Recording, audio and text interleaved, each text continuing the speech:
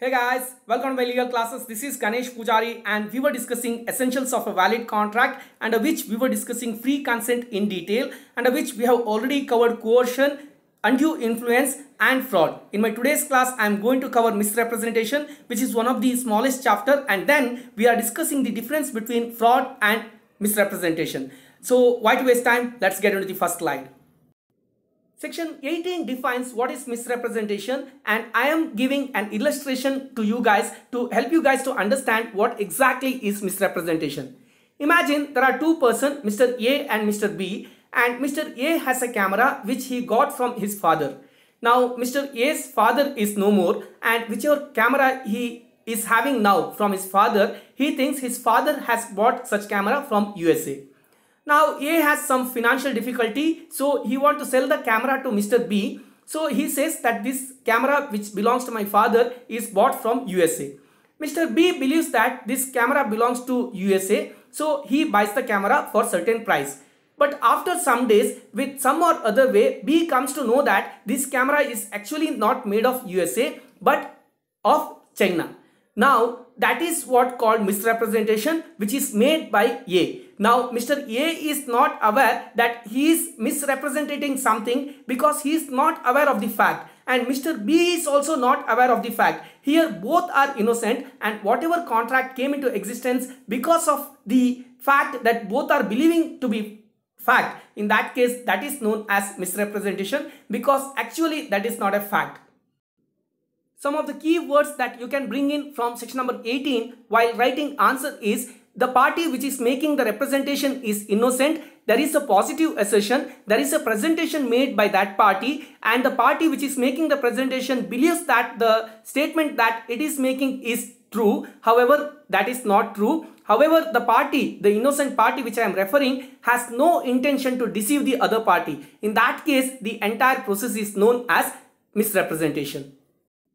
Just like coercion and fraud, section 19, which speaks about voidability of agreement without free consent, gives an opportunity in the case of misrepresentation to the party which got deceived can make the contract a voidable contract. So this is in the option of the party which got deceived, which can make the contract as a voidable contract. Sorry that I forgot to bring in case laws here. You can refer the case laws of Nuruddin versus Umaraitu BV and Mackenzie versus Royal Bank of Canada and Oriental Bank Corporation versus John Fleming.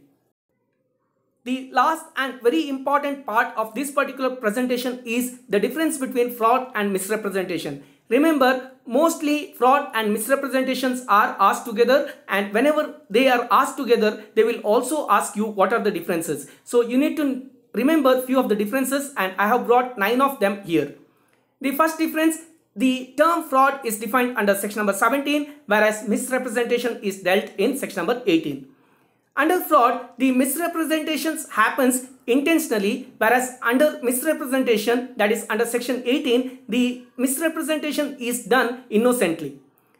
Under fraud, the intention of deceiving another party is present, whereas under misrepresentation, there is no intention of deceiving another party, but by making innocent misrepresentation, the other party get deceived.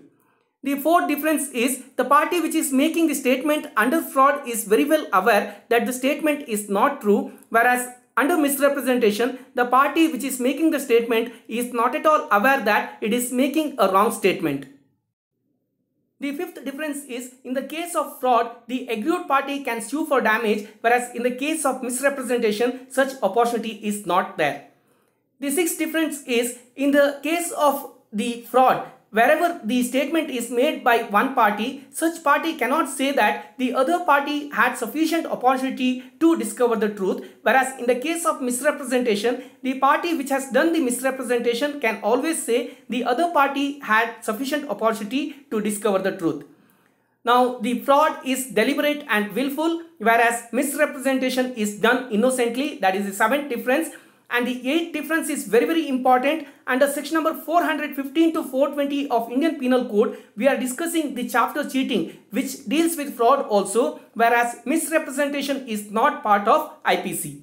The last difference that I am bringing is there are multiple types of frauds available, whereas in misrepresentation there is no such types are available. That is the ninth difference that you need to remember.